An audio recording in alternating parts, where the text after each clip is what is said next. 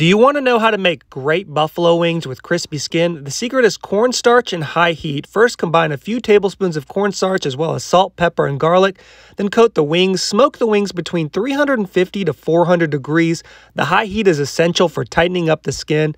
And then we combine the classic melted butter and Frank's buffalo sauce for the ultimate combo. We serve it up with blue cheese, but use whatever you want. And remember, the full recipe can be found on smokedbbqsource.com. These came out so good.